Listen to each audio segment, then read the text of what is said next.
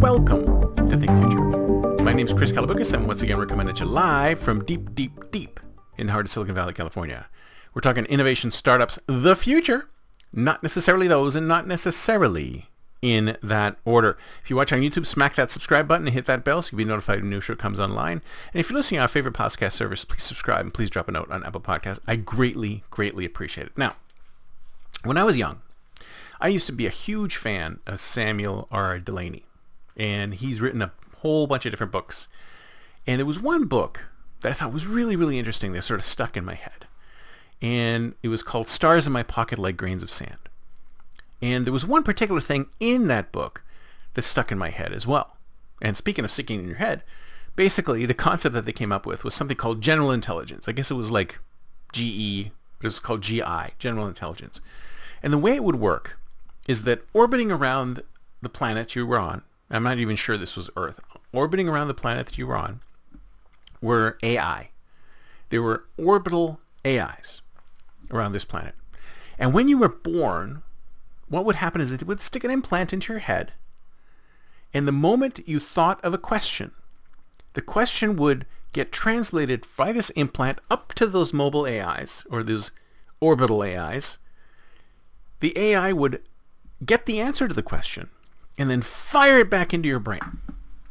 So you never needed to know anything. All you had to do was think, how do I do this? How do I do that? Bam, bam, bam. The knowledge gets shoved right into your brain. And if you don't remember something like that, because there's not too many people who are fans of Delany, The Matrix. Do you remember The Matrix? The scene where Trinity just needs to learn how to fly a helicopter, so Tank just sort of jacks it in, and boom, seconds later, she knows exactly how to fly a helicopter. You see, folks, if you ask me, that is the future of education. We are going to get to a point where we don't need to be educated. You're probably thinking to yourself, what are you talking about? What are you talking about? Education is unnecessary? I'm like, think about it for a second. Our world changes so rapidly, that education is a lagging factor, right? I mean, if you go to any traditional classroom today, I'll bet you anything that some of the stuff that they're teaching is probably already out of date. It may even be super new, but it's all probably already out of date. Look at coders. Coders are mostly self-taught, and the reason why they're self-taught is because things happen so quickly in the coding world that they need to educate themselves on what the next thing is in coding.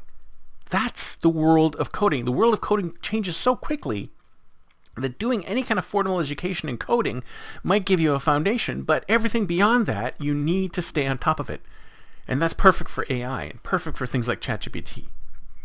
So at some point in the future, it might be a far future, I don't know, we're going to automatically get the answer to every question we ever had. Just think of it as just-in-time training. I'm just about to do something.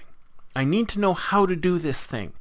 So I'm trained immediately on the fly by some kind of AI. It doesn't necessarily need to be in my brain. It could be me working with it or chatting to it or whatever. And I think I mentioned this before, is that I was learning a brand new app. I've never used this app before. And I thought to myself, okay, I need to figure out how to get up to speed on this app. And I need to figure out how to get up to speed on this app quickly.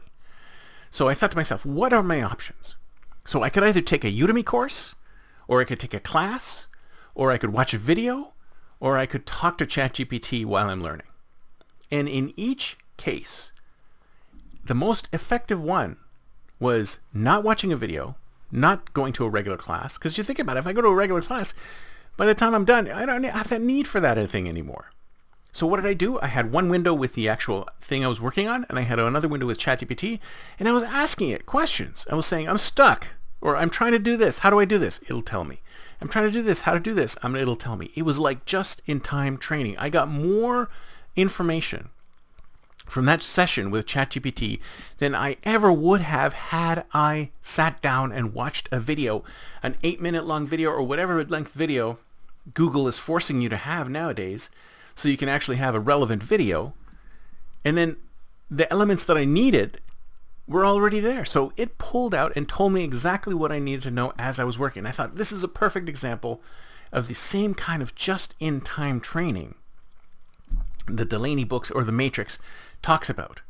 And I'm saying this is so much more powerful than any kind of education that's out there. And if you think about our entire education system, everything from childhood all the way through to high school, all the way through to college, our tools are so advanced beyond any of all that stuff. It disrupts everything from the bottom to the top. It disrupts the entire thing. Do you even need to go to school, elementary school, middle school, high school, or college, if you have the ability to get every answer within moments from ChatGPT? This system is ingrained. We've had this system for 100 years, and we're probably going to have it for another 100 more, and we're going to pick at it here and there with AI here and AI there, but the overall system itself, because if you think about it, I mean, we literally could dismantle the entire education system. You could have a child born today which is streamed through ChatGPT and AI instead of the school system, but the context that they're in would be so different that there's no way you could say there's a class or a grade or a score or whatever to judge this person by, right? We now literally have the tools to completely disrupt our entire education system from the top to the bottom. But all we ever do is pick at it and pick at it and pick at it.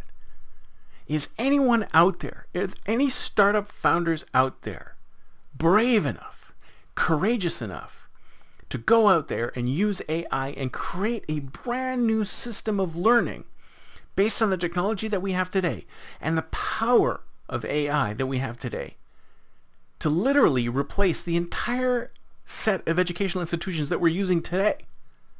Because if you ask me, the entire thing, top to bottom, needs to be disruptive.